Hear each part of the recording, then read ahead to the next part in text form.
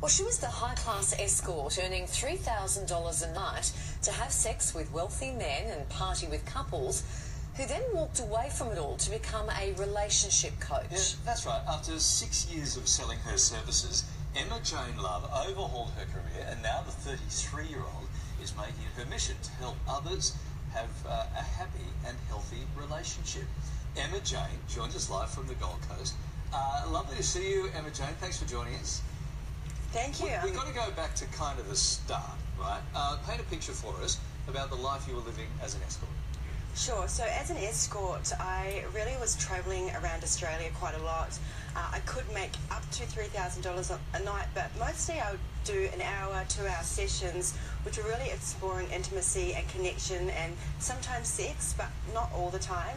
And then I was also, I was running events, I was running swingers parties, charity events, I was doing personal development, and I think it's, you know, like any industry or any work, it has its ups and it has its downs, and it literally does, right?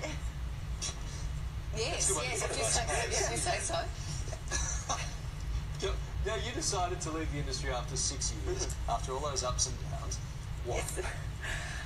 Look, for a few reasons. The first reason was that my business that I do now as a relationship and sex coach really started to flourish and get quite busy, and I realised that I was only holding on to my escort work out of a sense of safety, like just in case it didn't work out. And the second reason is that I'd done a lot of healing on myself, particularly around sex, on my body, and I realised that it was not in alignment for me anymore. My body just started to say, no, look, this isn't for you.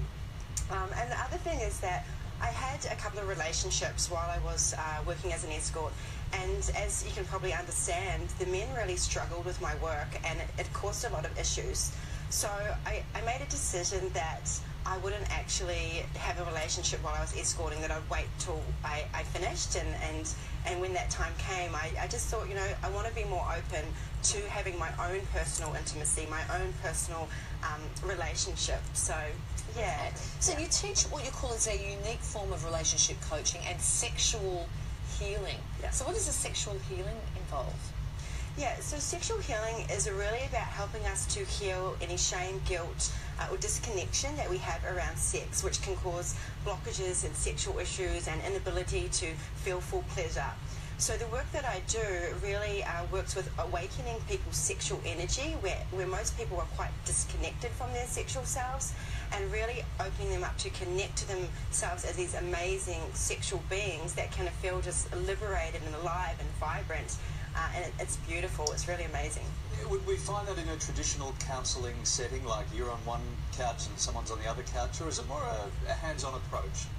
Yeah, so definitely at the start of my sessions, I do sit down with my clients and we talk about the issues that they're having, and then we do what's called body work, okay? So I work with, I do tantric massage, and that can be hands-on, involving genital massage and intimate touch, but it's always within my boundaries and within my clients' boundaries for what they need. And is this with couples, or do you just see individuals? I see both couples, men and women as well. Okay. How do you think your experiences as an escort are helping your clients? I imagine over the years you've heard plenty of bad stories about marriages and relationships. Oh, yeah, absolutely. I mean, the main reason that men would come to me and the thing that they would tell me is that they would say, I love my wife, but there's just no intimacy in our relationship. Right. And that would kind of sadden me. And so the work that I get to do now is helping them to be able to have more intimacy. And I work with women. I do sexual healing with women as well, both in person and online. I run some programs and things where I can help the woman as well, so that they can start wanting to be more intimate with their partner. But I think the main thing is that I found is that men really open up to you when you hold a space that is judgment-free. And they open up to me about their deepest, darkest desires and fears.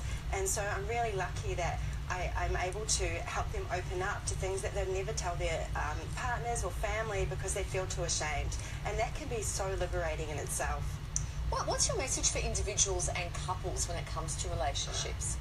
You know, I think the number one thing is that it's relationship with self first. So often we get lost in our relationships, and I work with a lot of women who have experienced abuse and they get lost and they give their power away. So it's about making yourself number one and putting your needs first, and allowing a little bit of compromise here and there, but never sacrificing. And the second thing is, and I know this sounds super cliche, is that communication is key. And when I say communication, I mean being vulnerable. So that means sharing those desires, sharing those fears, and really having the other partner hold a safe space where they don't judge, they don't try to fix, but they just listen and they receive the other person. Yeah. But EJ, just before we go, because we're pretty much out of time, but there are guys watching going, yeah, that sounds okay to me. There are women watching going, we have intimacy issues, but I'm not sure I want my husband going to EJ for some tantric and genital massage. Yeah, so what I do is I offer to be able to talk to the partner. Sometimes they might come along, or sometimes I will talk about what are your boundaries, and I'm able to work within those boundaries and making sure that everyone is okay with it, yeah. Fascinating chat. Thank you for talking to us this morning. My pleasure. Thank you so much. Thanks, See you later. Okay.